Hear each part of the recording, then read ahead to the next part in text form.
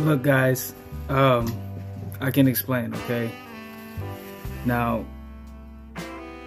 I know it's probably been like 2.5 weeks, like right before Christmas, and I haven't, been very active, but that's what happens when it's, the holiday season and holiday times, and you get busy, you run around and do things. So anyways, I haven't shown my face in a while, so I figured why not? I have the rest of the afternoon or the evening to record a video.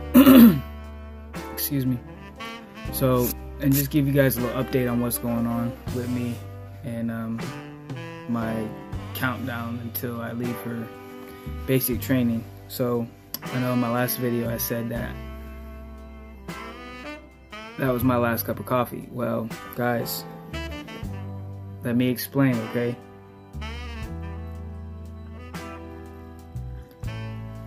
I'm not gonna lie, it was not my last cup of coffee. Alright? I've probably had like 3 or 4 cups since that video, and that's the honest to God truth. Now, the reason why is because I stopped like for a good 2 weeks there. I went without drinking a cup of coffee, and the first 3 days was bad, and I had like migraines, and not migraines, but like headache, and I didn't feel too well. I could tell it was the caffeine withdrawal, right? But after that, I was fine. I didn't need it. My body wasn't dependent on it. So I've just had a couple cups here and there, and I've been fine. So I'm gonna keep doing it, okay, up until I leave for basic. Now, I'm recording this video on my phone here. My laptop is having an update installed right now, so it's working on that. But this coffee is no excuse though, but whatever, I enjoy it. I only have like 13 days until I'm gone.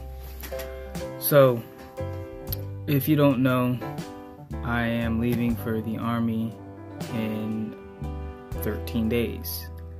And I'll be going to Oklahoma, where it's much cooler, a lot cooler. And the temperature actually is like, I've been keeping track on it, and it's like, I want to say like in between like 35 to 50 degrees. 50 degrees is pretty high, but it's like, in there. And some nights I've even seen it get to 19 degrees. So me as a Florida boy, this 30-degree weather that I'm in right now is 36 degrees, and that's cold for me, okay? Like, I am like out here, as you can tell, like I'm like bundled up, got my beanie on, got my long sleeves, I'm like on eBay, guys, trying to find like some long johns, right? There's 0 long johns anywhere, Walmart, Target, Kohl's, Burlington, you name it, Sears, no long johns anywhere. So what do I gotta do? I gotta order some on eBay.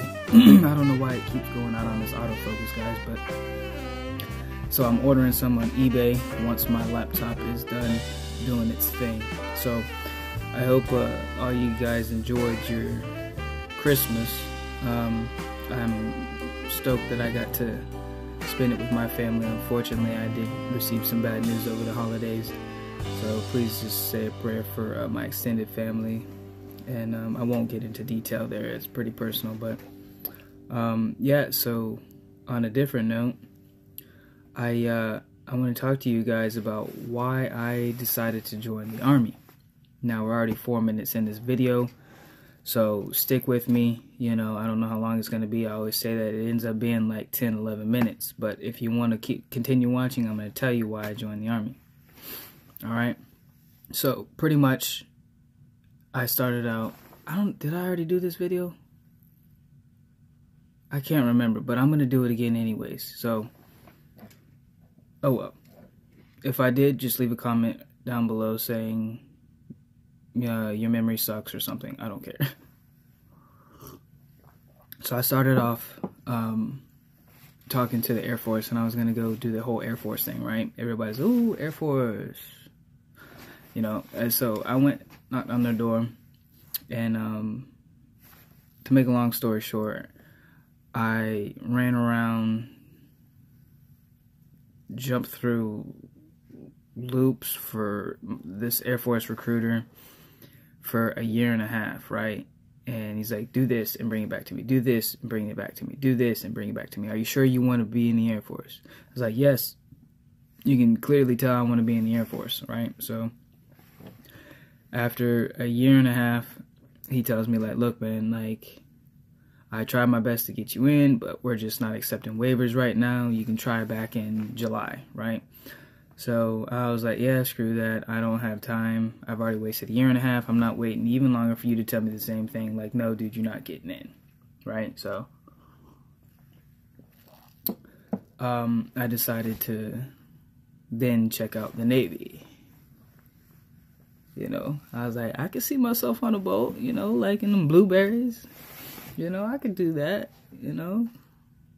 You know? Anyways, I thought it was cool, you know, whatever. So I went next door, and she got my paperwork in like that, you know, sat me down and said, we can work with you. You don't need a waiver. So I was like, all right, cool. I'm gonna be a seaman. I'm gonna be a sailor, you know, I'm gonna be in the Navy, whatever they say. So I'm looking up jobs, right, for the Navy, and man, I gotta give it to them, you know, like, somebody's gotta do it, but I just don't want to be in the bottom of the ship, in the boiler room or engine room, like, doing maintenance on the turbines and the motors and stuff. That's just not my cup of tea, or my cup of coffee, I should say. So that wasn't too appealing. And they're like, well, you know, you can pick 5, and you might get 1 or 2 on your list, but it's the needs of the Navy, meaning your rate, your job would basically be whatever the Navy needs, or that branch needs, right? And so I didn't have, like, I had like 5, and hospital corpsman was one of them. Logistics was the one that I was really wanting, logistics. And the only logistics one that I qualified for was LSS, which is logistics specialist for the submarine. And I was like, oh man, I don't want to be in a submarine, you know? So, I mean,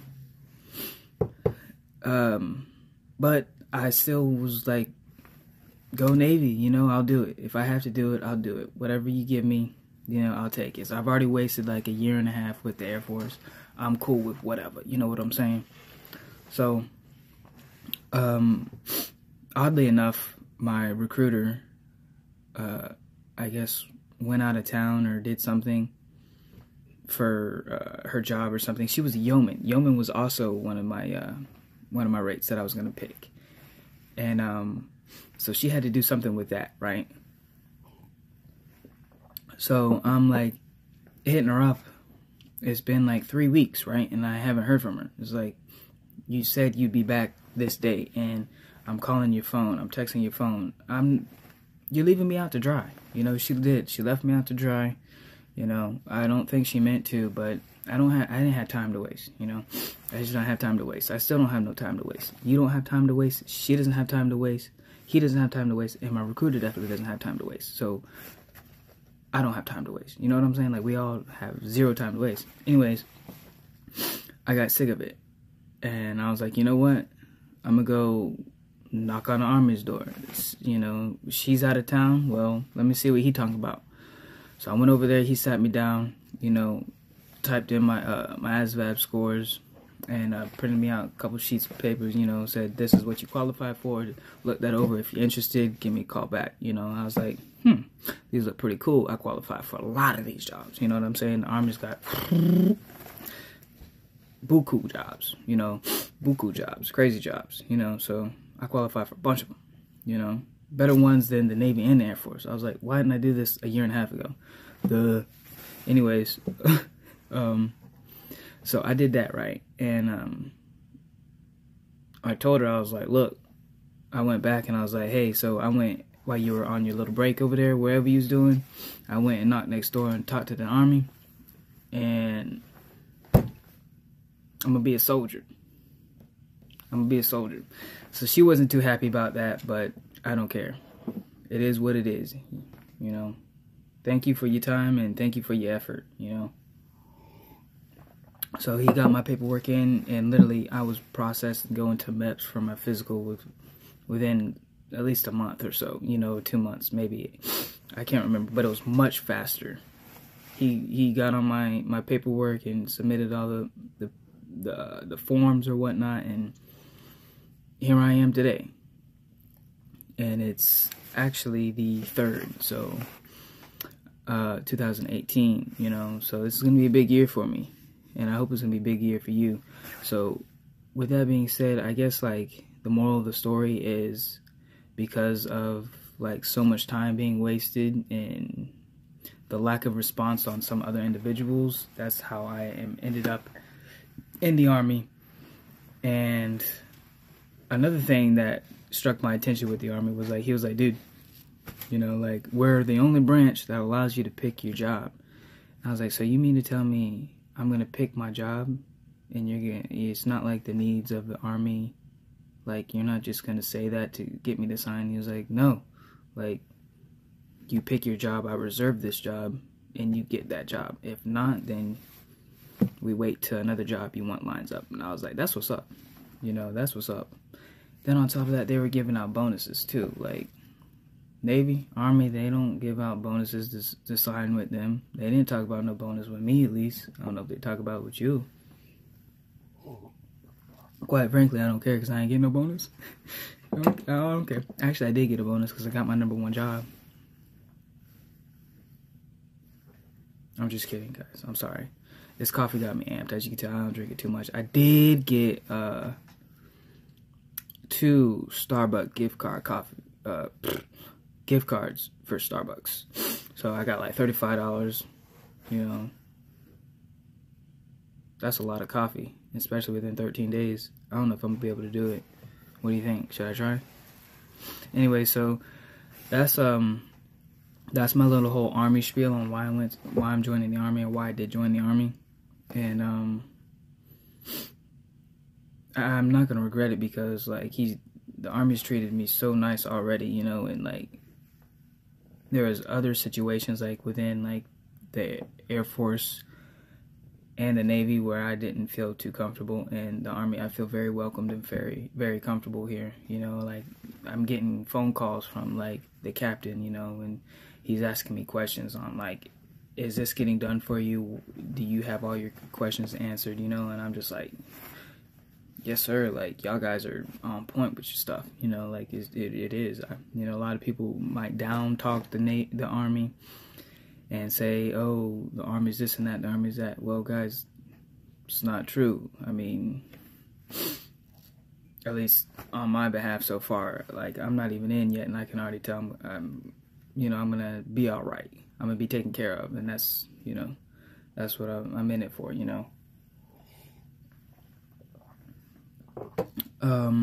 So that's that. I mean, what else can I say? What else do you want to know? You guys don't comment on any of my videos, so I don't know what you want to hear. I don't know what you want to see. So maybe it's just the videos are too long for you, so whatever. But I might do another video before the 13 days is over. I don't know. I hope so. By the way, I'm growing my hair out. Look, I'll reveal it for you. How's that? Crazy, right? Yeah. I'm letting them cut it, you know. Y'all gonna give me a haircut? Well, you gonna cut some hair then, you know. I'm not doing nothing. Nothing. You're gonna cut it. Well, not you, but they're gonna cut it. So, anyways, guys, sorry I've been out for so long. Sorry if I disappointed you with my cup of coffee here, but it's not gonna faze me in boot camp, because I can get past it, okay? The only thing I'm not gonna get past is this cold weather. I ain't gonna do too good in that weather, but oh well. I'll survive. Yeah, so anyways, I really appreciate y'all watching this video and clicking on this video. Go ahead and sign up with the Army. Do yourself a favor. You know, treat yourself nicely. Spoil yourself and go join the Army, okay? So, I hope to see you guys in another video. If not, you know, it's been nice. I'll see you after boot camp, you know, when I get to my AIT school. So, but I'm sure I'll do one more video before I actually leave. So I got big plans, guys, big plans. So with that being said, y'all know the drill. This is Langley's Life. I'm out. Peace.